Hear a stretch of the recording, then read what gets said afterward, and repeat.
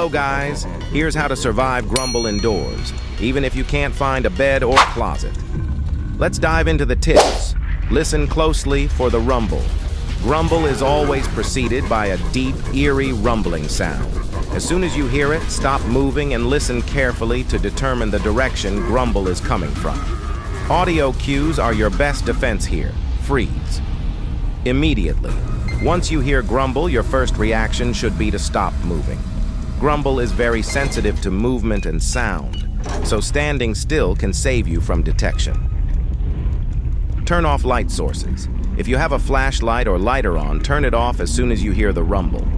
Grumble is attracted to light, so staying in the dark makes it harder for it to spot you. Reposition quietly if needed. If you think you're directly in Grumble's path, you can slowly move to the side, but do it quietly. Avoid running or making any loud noises. Walk slowly and only when necessary to avoid detection. Avoid tight spaces. Without a hiding spot, avoid getting trapped in small rooms or corners. Try to stay in areas with more room so you can maneuver away if needed. Use cover for safety.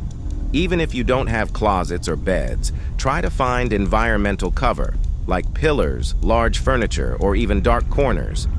Position yourself behind objects that can obscure Grumble's view of you. Use items like vitamins for quick escapes. If you're about to be caught and have no other options, use vitamins to boost your speed.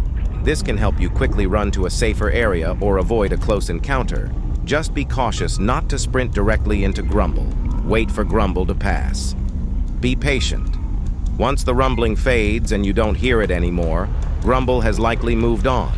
But don't rush out too soon. Make sure it's completely safe.